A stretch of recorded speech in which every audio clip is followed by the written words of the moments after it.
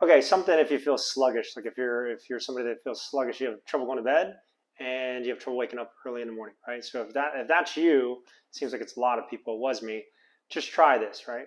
Before you go to bed, try not to eat something. I'd say 2 hours before you go to sleep. So if you go to bed at 10, don't eat past 8, right? It's not for the calories or anything. It's just your body's not working hard to digest food. It can actually concentrate on repairing all the things that it needs to repair when you go to sleep. So try drinking like at least, I would say at least 2 glasses of water before you go to bed, minimum.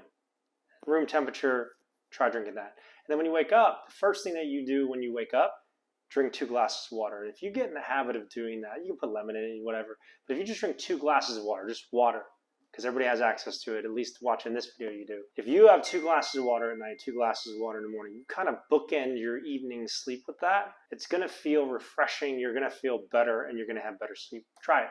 See if that works for you.